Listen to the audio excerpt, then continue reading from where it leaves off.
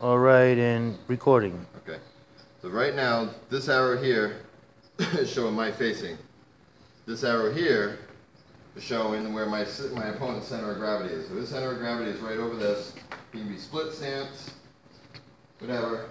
This is where his center of gravity is. So his body weight's going to be right over that. My body weight's going to be right over here. The way that I'm going to deliver a lot of power to my opponent is by making sure my body weight is where his body weight is when I hit him.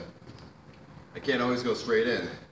If a punch comes in or an attack comes in, I want to peel off to the side. So that's what these arrows are for, in the direction my feet should be going. So I'm going to want to use like a pock or a ton or something to make sure that I'm not getting hit. I'm going to break off to here.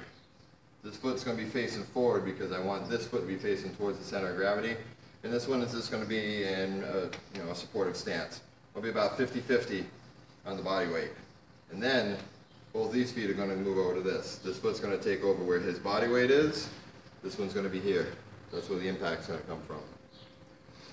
So it's going to be a defensive measure to make sure that I don't get hit, break center, attack towards his center.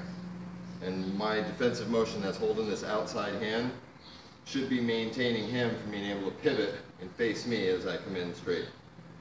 Here.